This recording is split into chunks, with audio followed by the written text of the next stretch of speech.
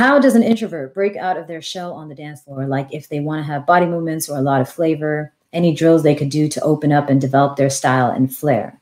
There's a beauty to an introvert. You know, I don't see a reason for an introvert to force themselves to be an extrovert, personally. There are people who are quiet and reserved. And there's people like me who are out there and hyperactive and energetic. There's a beauty in all the different personalities. I don't think personally that an introvert needs to break out of their shell.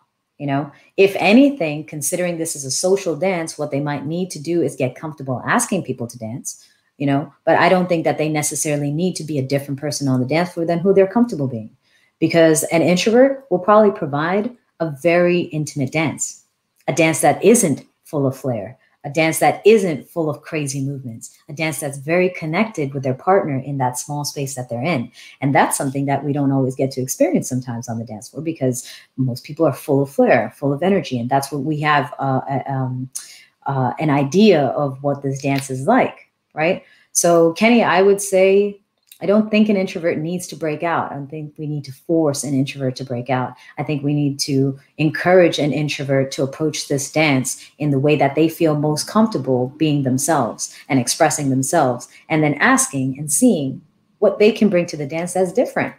And as an introvert, what they can bring. And if anything, just helping them overcome possibly the challenge of asking someone else to dance, if anything. Thank you again to everybody who has joined this chat.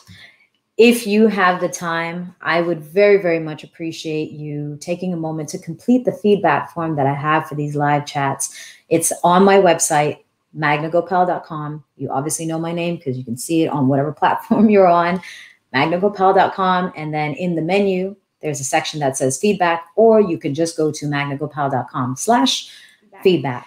Until the next time, thank you all. I hope you have a wonderful weekend wherever you are in this world. Stay safe, stay healthy.